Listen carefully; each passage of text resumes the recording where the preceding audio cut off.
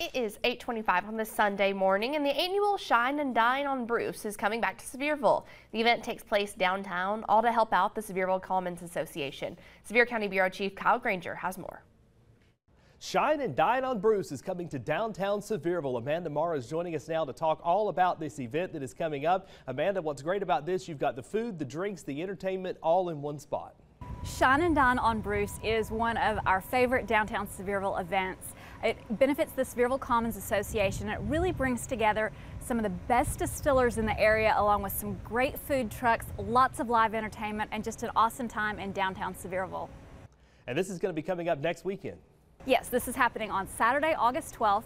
Starts about 4 p.m., runs till about 8:30, and the live music starts at 4:30 p.m. We have got a great band coming on called Love is War, and we are so excited to have them. They're going to be the opening act for our headliners, the Velcro Pygmies, which are a 90s rock cover band. So we think it's going to be a lot of fun. There'll be a lot of great things to do here.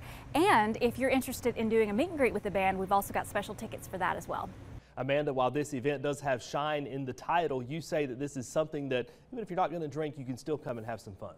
Absolutely. There are two ticket prices for this event. The $40 ticket price includes coming in, sampling moonshine and moonshine cocktails from 11 different distillers. But we've also got a ticket that will allow you to come be that designated driver or just come and enjoy the event, enjoy the music without drinking, and that is a $25 price point. So we've got something for everyone when you come here. And Amanda, we see beautiful downtown Sevierville there behind you. Let's talk about downtown. There's a lot of excitement with a lot of new businesses. The energy down there just continues to grow. You're exactly right about that. Downtown Sevierville does have a new energy, a total new vibe down here. Between all of the great, vibrant art that's down here, the great interpretive history initiatives, and all of the businesses. There are so many things to do down here, and Shine and Dine is a great time to come and explore downtown Sevierville and figure out what you want to do the next time you visit. All right, Shine and Dine is coming up next weekend, and more information can be found where?